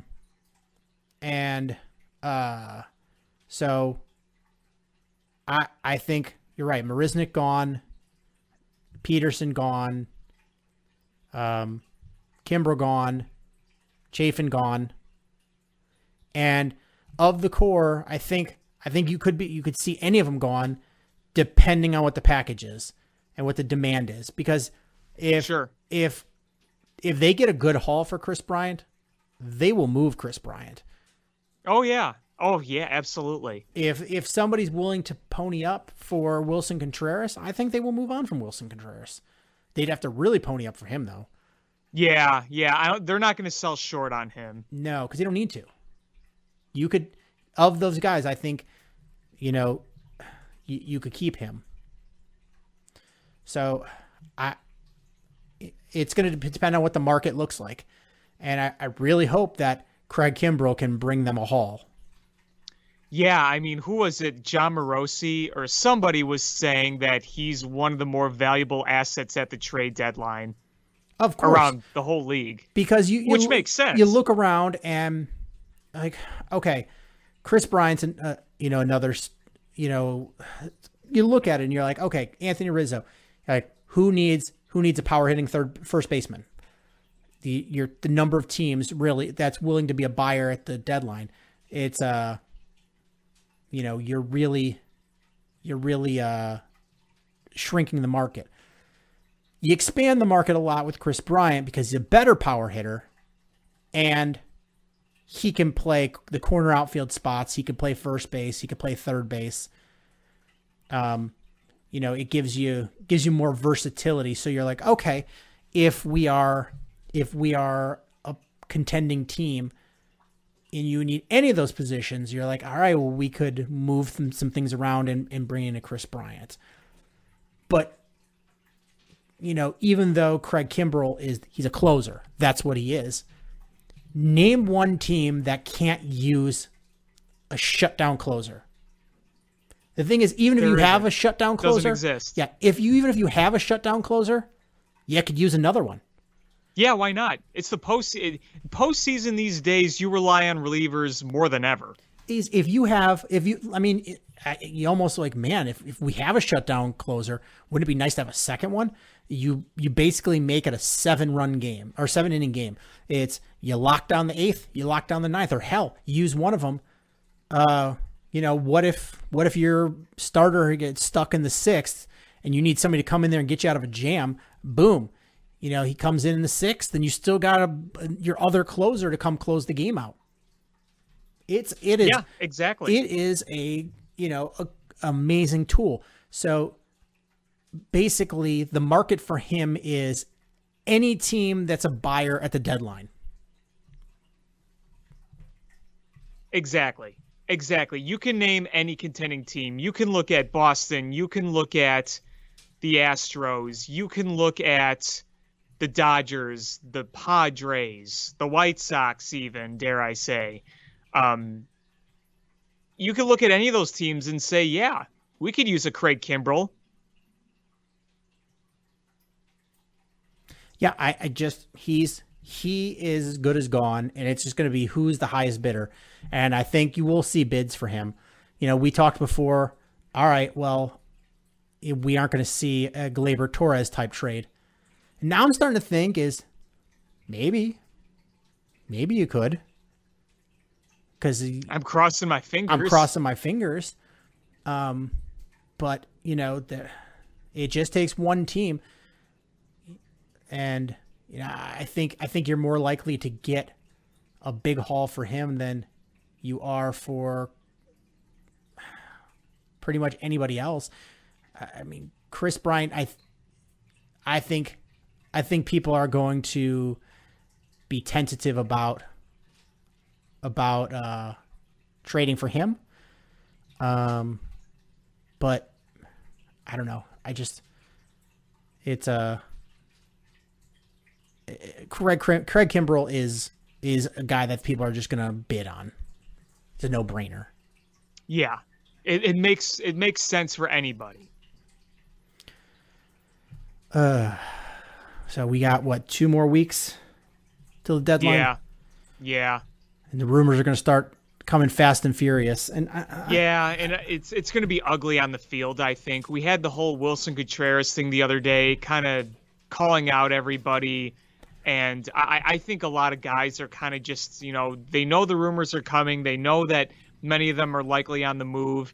I just don't think you're going to see some good focused baseball as we go forward. That's just my opinion. I mean, here's my thing about the Wilson Contreras. Is what he said wrong? No. No, but it's not. He's part of the problem. He's not playing like superstar baseball. He's been very streaky this year. Yeah, I mean, here's his numbers on the season. 236, 344, 419 slugging. That's not terrible, but that's not it's not all-star level, and he's been all-star level the past few seasons, if you don't count last year. Yeah, so I don't. He just doesn't have the leg to stand on. His BABIP is the lowest it's been in his career. His walks are way up, but his strikeouts are way up too. So, he's what he's saying is right. It's just a little hypocritical to say. Yeah, I mean, on one hand, yes. On the other hand, like you said, he's not wrong. No, that's always the thing is something needs to be said, and you're like, all right, well, someone's got to say it. Somebody's got to say it. If David Ross isn't going to say it, then someone's got to say it. Right. But I one last thing I want to do is let's go through MLB and who's going to be in the buyer pool. Boston, obviously. Boston, Tampa Bay, Is White Sox. Toronto a buyer? Let me look at the standings. Where exactly is Toronto? They would be tied for second in the wild card. I think they might try to go for it. I wouldn't be surprised if they do. Yankees are tied there too, but I don't. They are sputtering. Yeah, but I don't here's think the that thing. they're buyers. I don't think they should be buyers necessarily, but will the Yankees yield? I'm not so sure. I think the Yankees just sort of stand pat. Yeah, I could see it. I could see it. Orioles, nothing. They're sellers. Yeah. The White They're Sox, like 35 the White games Sox below. should be buyers. Yes. I think everybody else in their division is not going to. No buyers in their division other than White Sox. Yeah, no other buyers, none. Houston will be buyers. Mm-hmm. Oakland will stand pat. Oakland. They should be buyers. I just don't know if they will. But I'll put them in the buyer camp. I think Seattle probably stands pat. I don't think they're a team that's playing better than anybody expected, and they're a team built for But they're the not future. going to buy. They're not buyers. They're not sellers. They're still building up. Yeah. So, Angels in Texas, they're Nope. Mets will be buyers. I think Atlanta, any hope that they had of being buyers was dashed when Acuna went down, Yeah. which is brutal. Washington, not going to be a buyer. Miami, not going to be a buyer. Philadelphia, probably not going to be buyers. So just the Mets. Milwaukee, buyers. They've already been buyers. Yeah. And then I think that's. Do you think Cincinnati's a buyer? I think they should. They should go for it. I could see them making a move. All right. Nobody else in the division is a buyer. No. Cubs will be selling. And then Pirates will be selling. And then in the West, Cardinals will be selling. yeah, in the West, the Dodgers, the Giants, and the Padres will all be buyers. Yep. And then Rockies and Arizona, nope.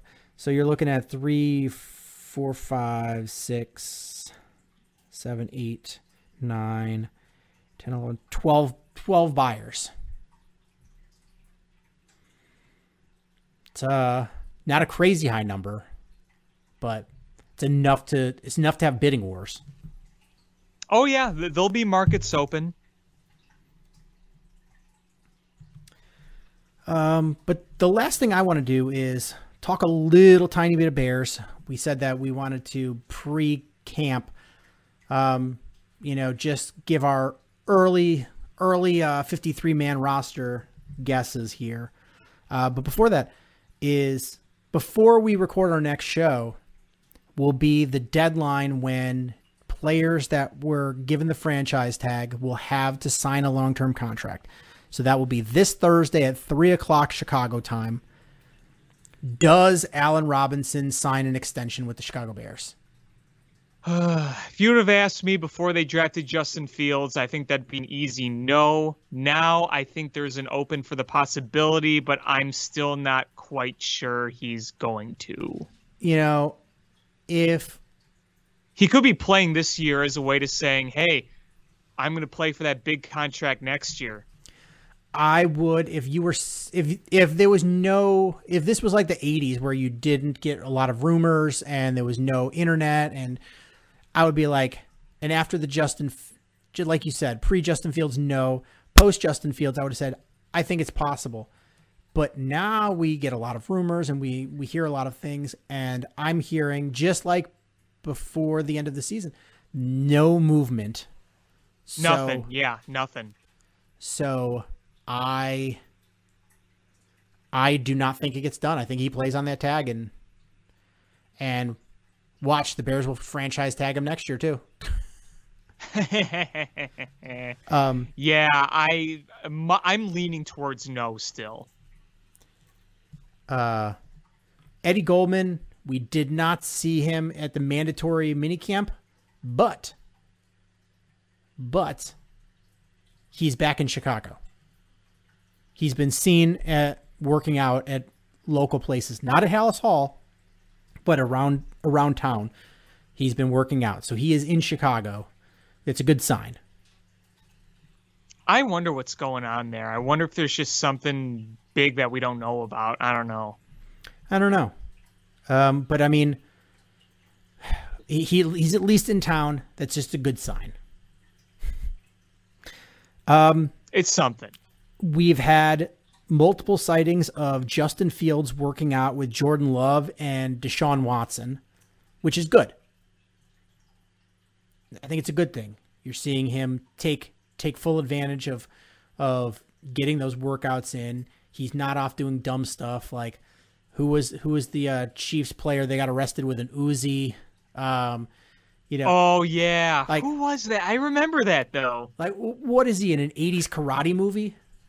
But he's a Rambo. He's out there working out with a top-notch quarterback in Justin Fields. It was Frank Clark, by the way.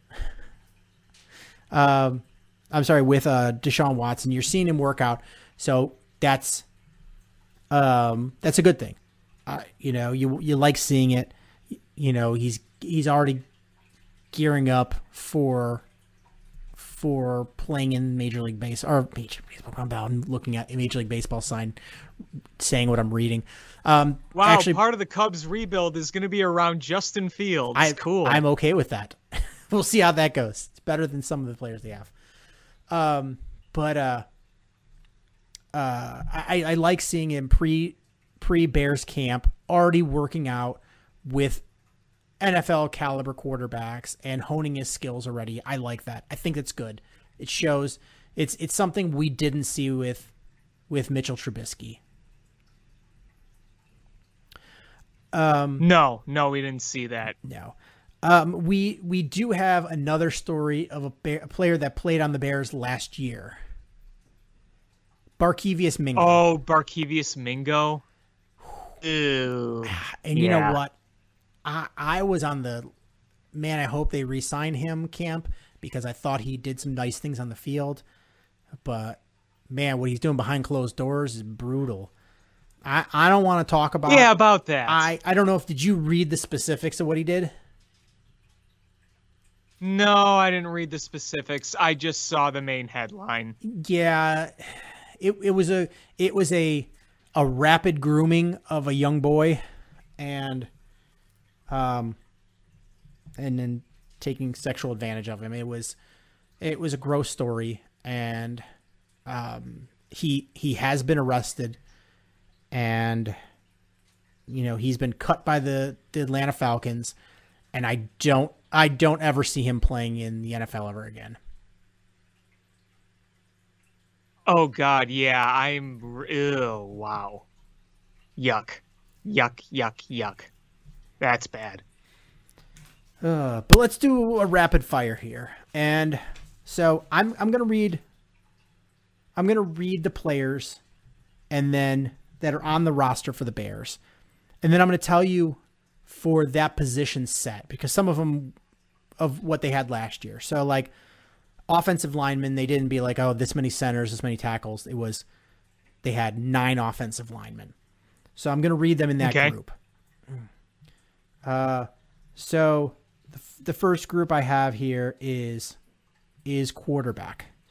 So currently on the roster, you have Nick Foles, Justin Fields, Andy Dalton. And last year, you only kept 2 quarterbacks on the 53-man roster. What happens this year? Well, if you can't get rid of Nick Foles, you're going to have all 3, right? I mean, what choice do you have? Yeah, and I'm unless you get a massive injury right off the bat in training camp, I don't see how Nick Foles is on your team or isn't on your team this year. So he won't dress. Right. He won't dress for those games, but he'll be on the 53. So I have 3 this year. Wide receiver. Last year the Bears kept for the first game roster, they had 7 wide receivers. So this year you've got Javon Wims, Jester Wee, Allen Robinson, Riley Ridley, Daz Newsome, Darnell Mooney, Anthony Miller, Khalil McClain, Chris Lacey, Thomas Ives, Marquise Goodwin, Demir Bird, and Rodney Adams.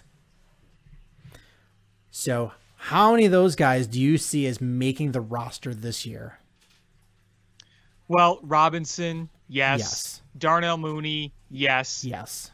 Wasn't Daz Newsome the guy that got hurt? Yes, but he broke his collarbone. It was a clean one. He's going to be ready for training camp.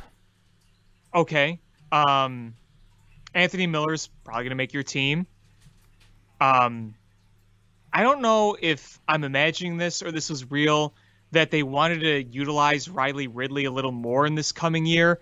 I see Riley Ridley making the roster. Why Javon Wims is still on the roster, I don't know. Serious question. Why is he still there? But let's see. So that's 1, 2. So I'm looking at it 4. as, all right, Allen Robinson, lock. Darnell Mooney, Yep. lock. I'm going to Yep. say Daz Newsome, probably a lock because you drafted him fairly high. Unless he's injured, Yeah, I think so. You're going to make it. So that's 3. If he's healthy, he's there. Yeah, I'm going to assume health on all these guys. Just as Yeah. you know, Anthony Miller 4. I'm going to go Marquise Goodwin and Demir Bird 4 and 5. Because So you don't think Anthony you Miller's a brought slam those dunk? guys in as veteran guys. So that's, I would say you're probably going to do last year's 7. So you have Riley Ridley and Anthony Miller as your 6, 7. And then Yeah. Javon Wims gone. Yeah. Thomas I Ives gone. I don't see them keeping Javon Wims. All right. So, tight end. Last year they kept 5. We currently have Cole Kmet, Jesper Horsted, J.P. Holtz, Scooter Harrington, Jimmy Graham, and Jake Butt. Well, Jimmy Graham is probably going to be your number 1 as long as he's on the team, right? I'm going to say Cole Kmet probably your 1. I mean, they did play slightly different positions, but I think Cole Kmet is going to be integrated into your game plan more because he's younger. Oh, I agree with that. Jimmy I Graham is definitely going agree. to be utilized in certain situations. Red zone But situations. But Cole Kmet, Jimmy Graham are locks. Yeah, absolutely. Jake Butt, I think, makes this team. And then It's kind of between Holtz and Horsted, you I think? don't know. They seemed pretty high on Scooter Harrington, who's the biggest of them. He's He is younger. He's a rookie. He'd be 6'5", 250.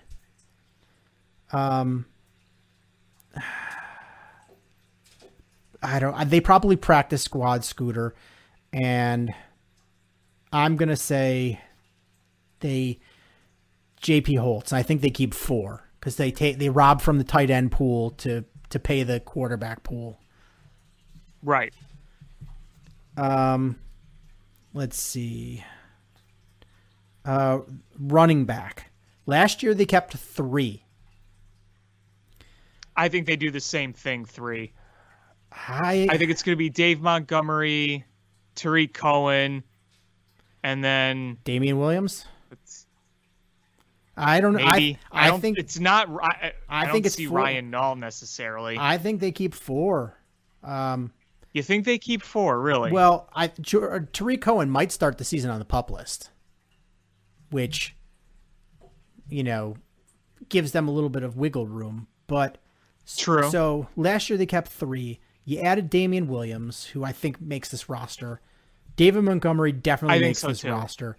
You've got Artavis Yeah. Pierce, who got some playing time last year, but you drafted Khalil Herbert, who I think probably makes this roster. Tariq Cohen. So I think 4. I think 4, and you probably practice squad a couple guys. Ryan Nall gets sent packing. You're never going to see a meaningful snap for the Chicago Bears. By Ryan you'll Nall. see him in preseason. That's about it. Kicker. So, okay, let me ask you this really quick though on running backs. If you had to choose between Damian Williams or their draft pick Khalil Herbert, which one would you choose? Let's say they had to go with 3, and Montgomery was your 1, and a healthy Tariq Cohen was your 2. Who's your 3? I probably, man, that's tough. I mean, Damian Williams is the veteran. He's the veteran, and if this is a so team, you know what you're getting in him. and this is the team that the coaches are saying that they're going for it this year, that they expect big things on offense, and if that's the case, you probably, I mean, Damian Williams doesn't need to carry the load. I would probably say Damian Williams just because he's got the veteran experience. Right. And then try to practice squad Khalil Herbert. But I mean, yeah, so I would go Montgomery, Cohen, Williams. Again, assuming all health. It's kind of what I was thinking. Kicker, punter, long snapper. I think those are all locks. No need to really go through those. What? There's going to be no punt competition this year? There should have been, I think, especially since they were so tight on financial cap spaces. Why pay a guy 1.7 million when you could have paid a guy 750? Save yourself $1 million. I'll punt. I can't punt very far, but I'm cheap. Here we go. Defensive line. They kept 5 guys last year, and here's your pool. They haven't been outside linebacker. LaCale London, Sam Kamara, Akeem Hicks, Mario Edwards, Angelo Blackson, Kiris Tonga, Mike Pennell, Bilal Nichols, Daniel Archibong. I gotta go down because they're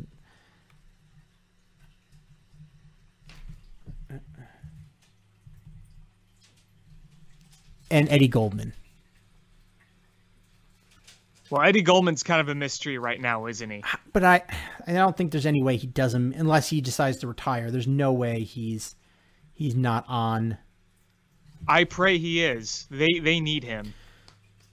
So they kept 5. I think Mario Edwards, Akeem Hicks, Eddie Goldman, Bilal Nichols, and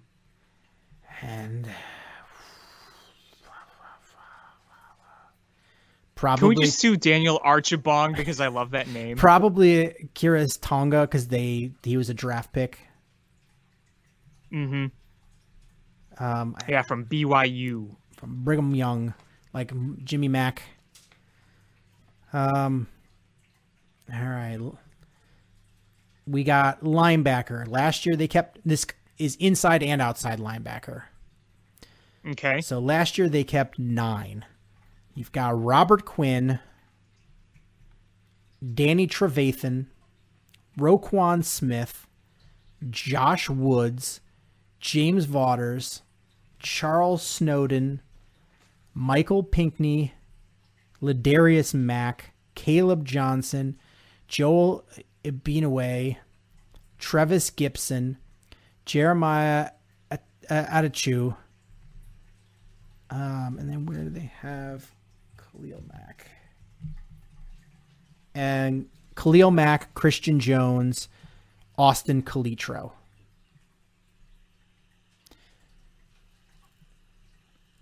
So okay, so we got to state the obvious. Danny Trevathan, yes. Roquan Smith, Robert Quinn, Khalil Mack. That's 4. Obviously, they're in. So you're looking probably 5. So Christian Jones, yep. And Travis Gibson. So got 5 left. So we gave 1 to Christian Jones. Probably. I'm gonna go Josh Woods as the other inside. Okay. And then you're probably looking 3 more outside. So Travis Gibson, Jeremiah I think he makes it. Atachu, and then Charles Snowden, the rookie.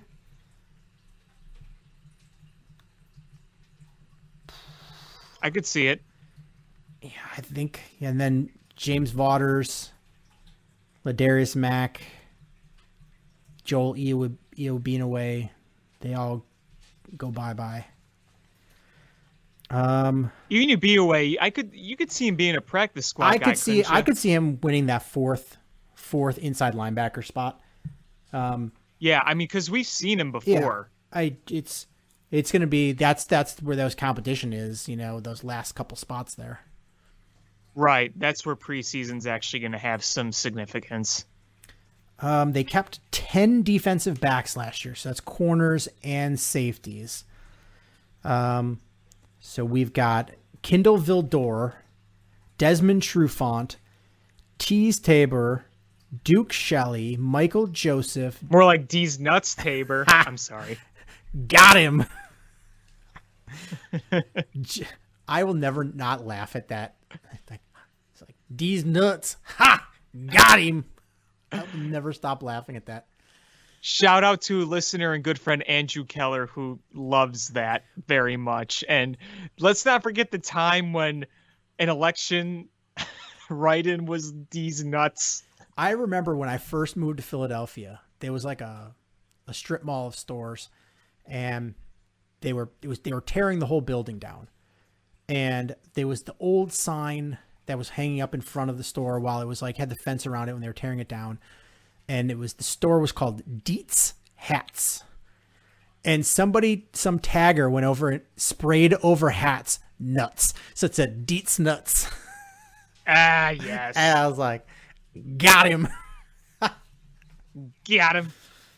All right. So Desmond Trufant, Tease Nuts Tabor, Duke Shelley, Michael Joseph, Jalen Johnson, Thomas Graham Jr., Artie Burns, Deontay Ruffin, Trey Roberson, DeAndre Houston Carson, Rogesterman Ferris, Xavier Crawford, Marquis Christian, Dion Bush, and did you say Artie Burns already? Yes, Artie Burns, and then I got to go all the way down because this is alphabetical by position. Jordan Lucas. And Eddie Jackson to Sean Gibson. Okay, so Eddie Jackson. Yes. Jalen Johnson. Yes. DeAndre Houston Carson. Yes. To Sean Gibson. Yes. Sean Gibson. So that's 4. Duke Shelley. Don't. Maybe. I'm saying Kendall Vildor. Yes. He seems to be the one that's. He was. This is going to be a second year, and he was really beyond spotty last year, but apparently looking good in minicamp. So I think that he could translate. So I think him, Desmond Trufant. Yep. Did we say Dion Bush already? You said no, we didn't say Dion Bush. Well, but we could say Dion Bush. I think he's a pretty safe bet. Yeah, probably. What you think? Probably. Thomas Graham, the rookie. So now we're at 1, 2, 3, 4, 5, 6, 7, 8. We're at 8. So probably 2 more corners. Artie Burns. I'm gonna go probably Artie Burns, Duke Shelley. Yeah, because we saw a little bit of both of them. Yeah, so I think that's going to be a tight race there. But as far as the defensive backs go, so that big years. Let's look for big years from Jalen Johnson and Eddie Jackson. That's all I'm going to say. I hope so. I sure hope so. because you want Eddie Jackson to get back to his 2017, 2018 form. And I think there's reason to believe right now that Chuck Pagano's system just wasn't best for him. And also Jalen Johnson, I think the dude's got all the talent in the world. He's just got to stay healthy. Easier said than done. Yeah, much easier said than done. All right, so the last position group is offensive linemen, and last year they kept 9. So you're Cody Whitehair. Whitey Coathair. Well, list the guys first. All right, so Whitey Coathair. Whitey Coathair. Adam Redmond.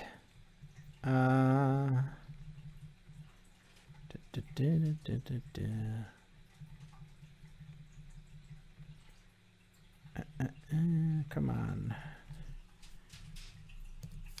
You having trouble? I got the list right here if you need me to read it. Yeah, no, I just on the Bears website I sorted it by position, but then they don't list them.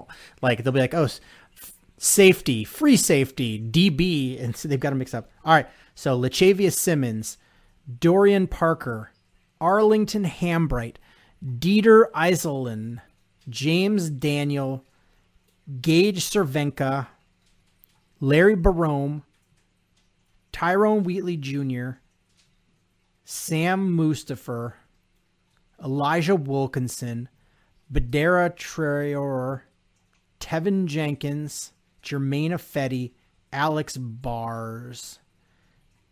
And that's it. Okay, so Whitey Coathair. Yes.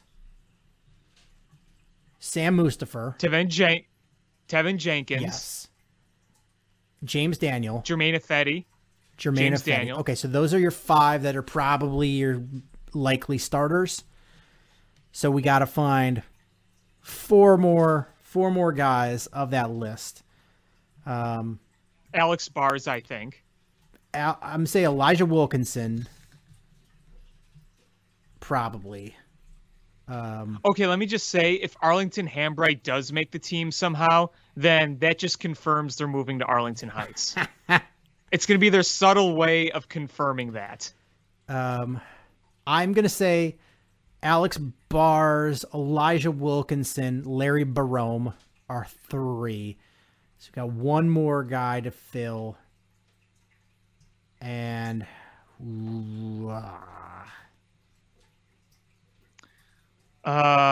let's see. There are some guys on here I honestly don't know much about. I don't really see Arlington Hambright in all seriousness. I know he was a very late pick, not this past draft, but the one before, because I made Arlington Heights jokes before I even knew that Arlington Heights could be the future home of the Chicago Bears. All right, well, I think that's going to do it for this episode of Bill Swerski Sports Talk Chicago. I want to thank everybody so much for listening. Please hit subscribe wherever you listen to podcasts, whether it's iTunes, Stitcher, YouTube, TuneIn, Google Play, Spotify, etc. Share this podcast with your friends. That's how we grow the show. Follow us on social media at Swerski Sports, Facebook.com/Swerski Sports, SwerskiSports.com, AlexPatSportsChat.blogspot.com, or on Facebook, Alex Pat Sports Chat. Follow Alex and some of his great writings. And thank you guys so much for listening. And until next time, bear down. Cubs win! What a lucky break! The good Lord wants the Cubs to win! We thank Ditka and God for all they have provided. Cubs win! Cubs win! Cubs win! Oh, I don't want her, you can have her, she's a Packer fan. She can't fit in my van. And she looks like number New Yorkers. Smoking crack is not legal on planes. Bears 31 to -7. The Bears! Oh, when the Bears go bearing down